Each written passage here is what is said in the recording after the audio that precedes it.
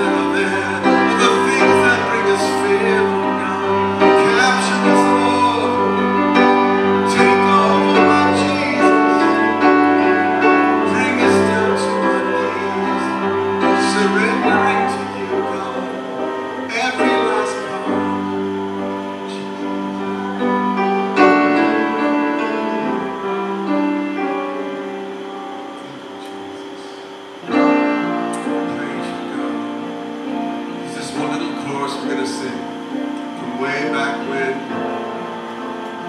that just touches my heart. I just want to make this our last prayer to the Lord. Just to let Him know that all this world has to offer and all the things that are going on. And He's the greatest thing. The knowledge of God is the greatest gift, the greatest miracle that can ever occur is to give one's heart to Jesus and receive the salvation by faith. The blood of the Lamb and what He did on the cross for us. As we celebrate that incredible sacrament today, God, we just want to say, knowing You, Lord God, there is nothing else. There's no greater thing. So come by Your Spirit and draw us near.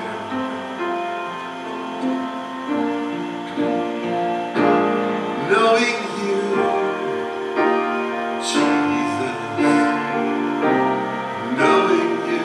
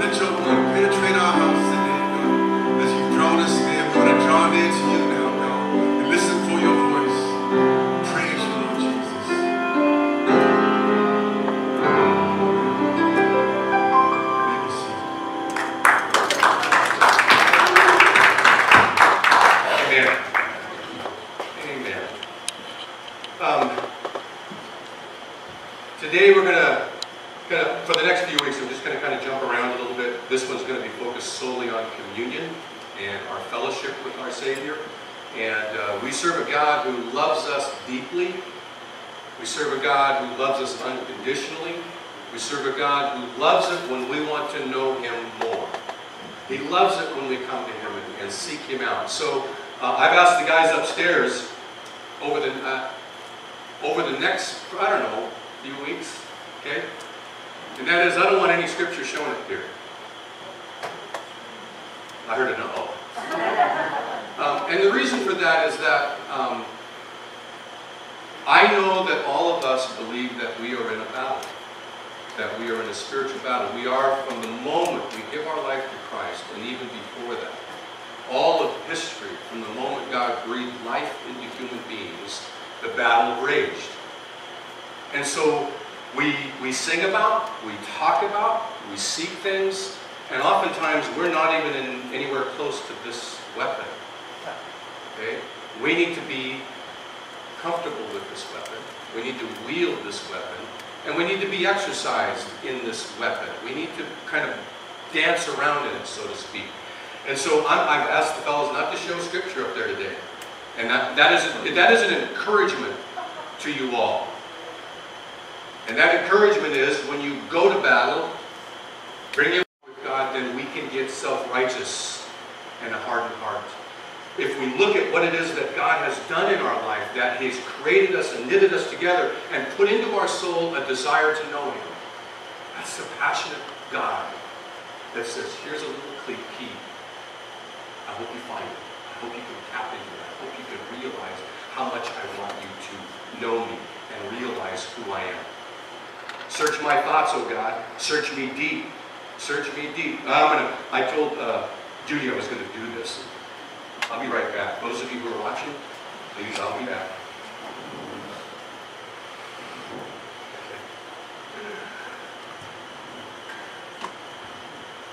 I wasn't going to use this, but I saw it back in the hallway, so I thought I'm going to do this.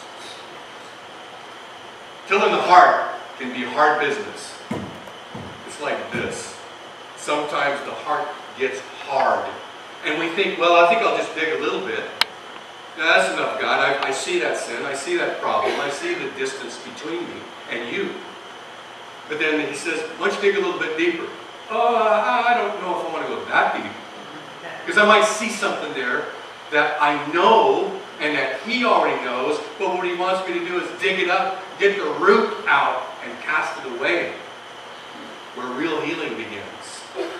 Where real joy takes deep root in our heart.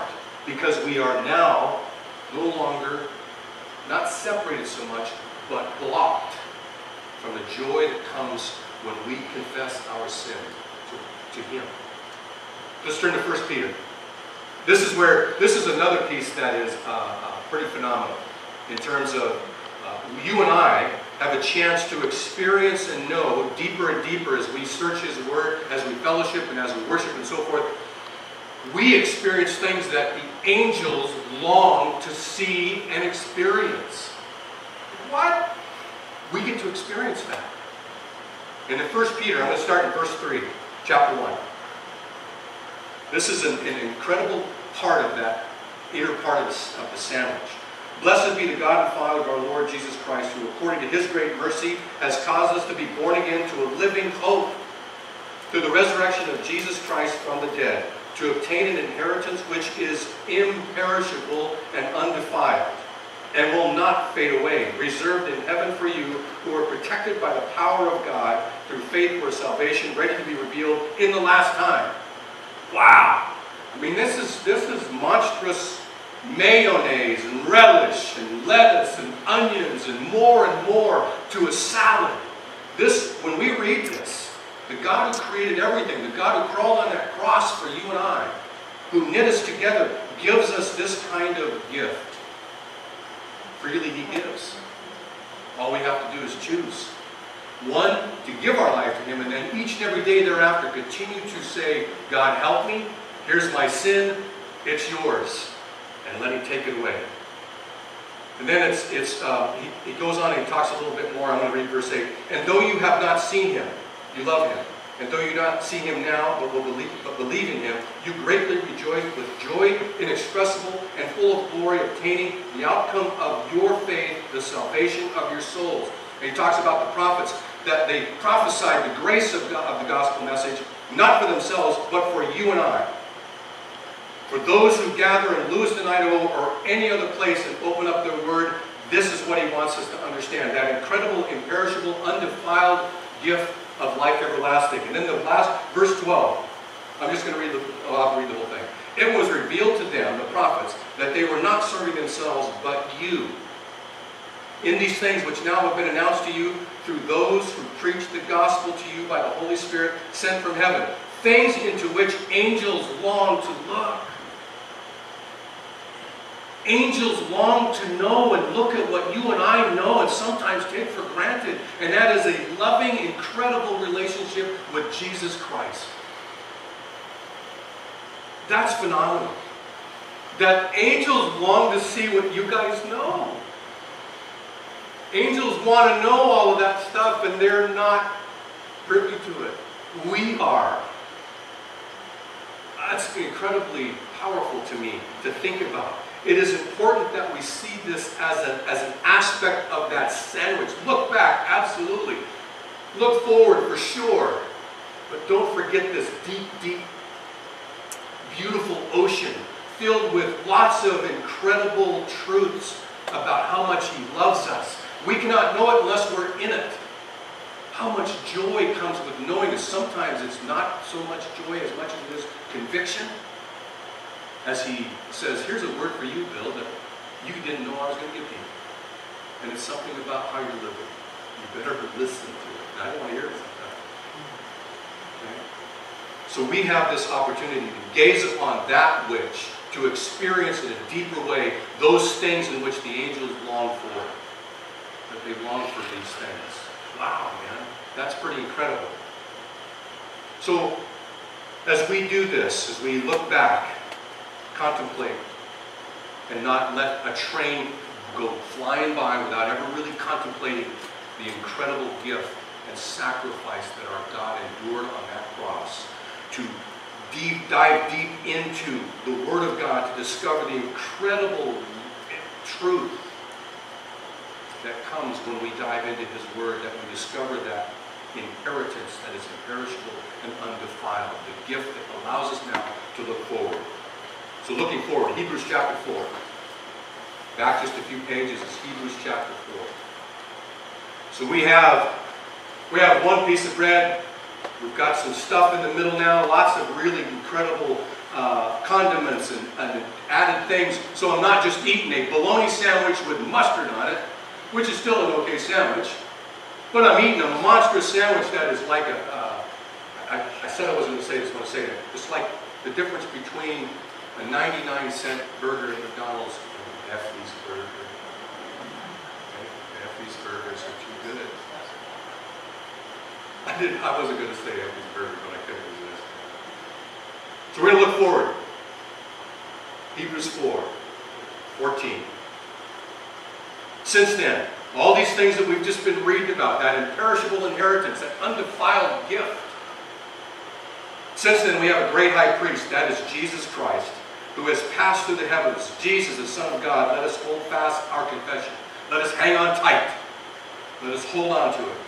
For we do not have a high priest who cannot sympathize with our weaknesses, but one who has been tempted in all the things that we are, yet without sin. God has been tempted. Our Savior, when He walked this planet, was tempted just like you are. Don't forget that our God, who now is on the throne, would experience the temptations just like you and I do. It tells us that right here. His truth tells us that, man, He wrestles with that. He wrestled with that. He faced that, absolutely. But He was without sin, unblemished. Because of that, verse 16, let us therefore draw near with confidence to the great throne of grace, that we may receive mercy and may find grace to help in time of need. When we get on our knees, we're usually in need. Don't hold back. Because He already knows it's there. But what He wants us to do is not just be on our knees, but to crawl up on His lap. To crawl up on His lap. When my brother was passing away, who was angry at God. And I'm going to just say this, that Jennifer and I watched a movie called Spotlight last night. I finished it after you. Spotlight is a true story about the Boston Globe that investigated the Catholic Church in Boston and the incredible amount of hypocrisy that took place with all the sexual abuse.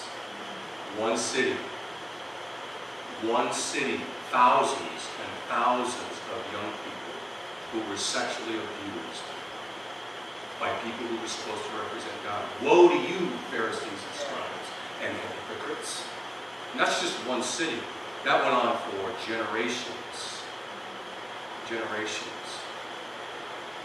My brother, unfortunately, was one of those. And he died really, really angry at God. Now, I mean, he was angry at God as he was getting close to death. And I got down there just in time that he had drifted into kind of a semi-comatose. If you've been with, never mind. My brothers used to tease the heck out of me. They were 11 and 13 years older than me. They used to grab me and put me upside down and dunk my head in the toilet and flush it. Okay? So when I was with him, and he couldn't move, I leaned into him and I said, "You're in prime position for me to dunk your head in the toilet." And I knew that I knew he could hear me because there was just a small smile. It wasn't much, but I saw his lips smile, and I knew he heard me. For the next day and a half before he passed away, I was leaning on his head, talking to him about crawling up on God's lap and being angry. Let the anger go, brother. Let the anger go, and let God love you and heal you and discover who Jesus Christ is. We talked, and I know he heard me. I don't know if he did it. I knew he heard it. Because even in that moment, in an instant when somebody who doesn't know God, in that moment in which they maybe are in a car accident or they die, and in that moment, because as a day is 1,000 years and 1,000 years is a day, that moment's a long period of time for our God. Because he wants nobody to perish without him. There's always that hope in that moment, that instant like that, in which our God, who loves us, also loves, I'm going to say, Jeffrey Dahmer. Can you believe that? That is radical love, reckless love, that the song says. And if it happened, Jeffrey Dahmer is going to be in heaven. If he truly, truly gave his life to Christ, which is what we've heard, he'd be sitting beside us. Oh, are you kidding me? That's a God who loves unconditionally, who wants nobody to perish. That is incredible to think about. And our sin is every bit as horrendous to our God as what Jeffrey Dahmer did. Every sin. That's why it's important that we get it out of the way. We confess it. We say, God, this is us. This is me. Therefore, draw near with confidence to the throne of Christ. We can approach him with confidence because of who Jesus is and his advocacy for us. Let's turn over to Hebrews chapter 10, just a couple pages down. It's another confirmation of what we are called to do. Okay? Richness of the assurance of God's word and his truth. Verse 19 of chapter 10 of Hebrews. Since therefore, brethren, we have confidence to enter the holy place by the blood of Jesus, by a new and living way which he inaugurated for us through the veil, that is his flesh. And since we have a great priest over the house of God, let us again draw near with a sincere heart. That word sincere heart is to approach him without blemish, without cracks in it. In other words, let that shovel dig down deep and discover what the root is, move it around and explore it. It comes from the idea that when farmers used to have eggs, they would hold it up into a bright light like this. I can't remember what the word is called, sincerity or something like that. And they hold that thing up like that and they're looking for flaws. They're looking for flaws in the egg that doesn't go to the marketplace. When he says, go enter or approach the throne with confidence, with a sincere heart, it means be okay with opening up to God. He knows it's there already. He knows what Bill's sins are already. All he wants is for me to crawl up on his lap and say, Papa, I'm so sorry. Here it is. Help me to turn away and walk away. With a sincere heart, in full assurance of faith, having our hearts sprinkled clean from an evil conscience and our bodies washed with pure water, let us hold fast again the confession of our hope without wavering. For he who promised is faithful. And let us consider how to stimulate or encourage one another to love and good deeds, not forsaking our own assembly together, as is the habit of some, but encouraging one another all the more as we see the day drawing near. We are to be involved in our relationship with Christ. I can't know Jennifer over the last 30, what are we entering into, baby? 37? Something. I love it when my wife doesn't know the exact date, too. That helps us. I couldn't have known her the way I do, and she couldn't have known me the way she does without us getting to know one another, without us opening up. We get to know our God, absolutely, with fellowship and with worship, but we get to know our God with this, the deep truth and love that He has for us, so that we can know the incredible truth that is, we can enter the throne room of God with confidence. Why? Because His blood and His death ripped the veil apart, so that we have direct access to God. Why? Because God wants that. Our God wants us directly accessing Him.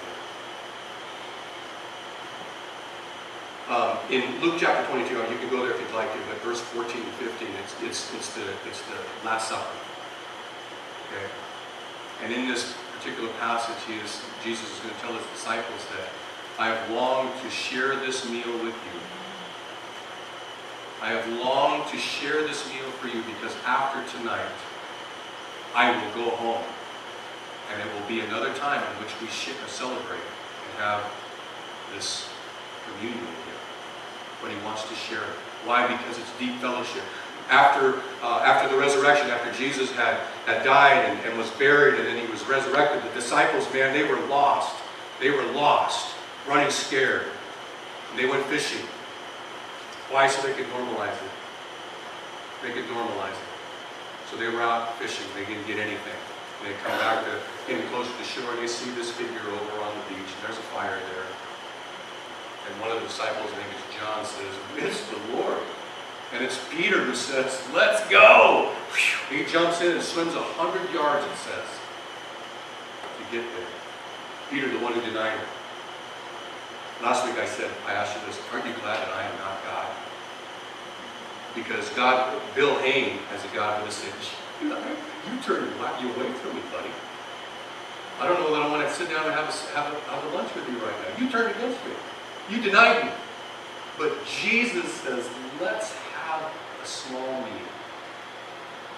And Peter, I love you. Man, that only God can do. Only a divine, incredibly loving God could do that. Chris and I last week were talking about the great story that is the road to Emmaus. Okay? The road to Emmaus is where two disciples are wandering, going back to their home. Why? Because Jesus came, He died. We've heard stories about Him being resurrected. We haven't seen Him. We're bummed because we thought He was for sure going to set us free. They're walking along and they're getting close to their place, and then Jesus comes up and they don't recognize Him. What are you guys talking about?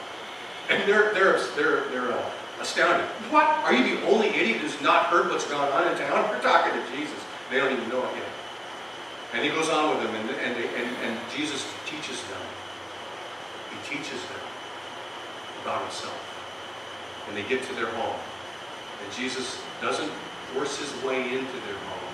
He waits for them to invite Him in. And they invite Him in. And they sit down and they get ready to eat. And this is the part about communion that's so important, as well as opening up His Word, that we interact with His Word, the living Word. But when Jesus took the bread and He broke it, what happened? All of a sudden those disciples looked and said, "It's the Lord." All of a sudden they could see Him. They broke the bread and said, "Here, look what's inside the sandwich, man, it's me." And they saw Him, and in a moment, He was gone. That's all that they needed. In a moment, Jesus can turn us. Are we willing to open that up? Are we willing to take out a shovel and dig up the stuff? Are we willing to do that? To make that sandwich incredibly great? Our God loves us, and He longs to have us celebrate communion together. We look back we look forward to what we have coming, but we also need to make sure we take the time to really do this and do that. To deepen that love affair, to deepen the understanding of our God. And it's beyond understanding, as we read in Scripture today. It's beyond what I can ever understand and fathom. But what we can begin to do is truly begin to know more and more about how much our God loves us and the kind of joy that awaits us the more we dive into this thing. The more we work with it and manage it and we play around with it. What we do know is this, as we get ready to have communion, that Jesus, on the night in which he was betrayed, he took that bread and he looked forward to the year 2020 when Bill Hayne would fall short of the glory of God and fall in his way. And he still broke the bread. He still went to the cross. Why? Because we would need it. He knew I would need it. He broke the bread and said, take this, this is my body. A body that will be broken, like we read about, like we talked about. A body that will be broken deeply. And then he took that cup and he said, this is the cup of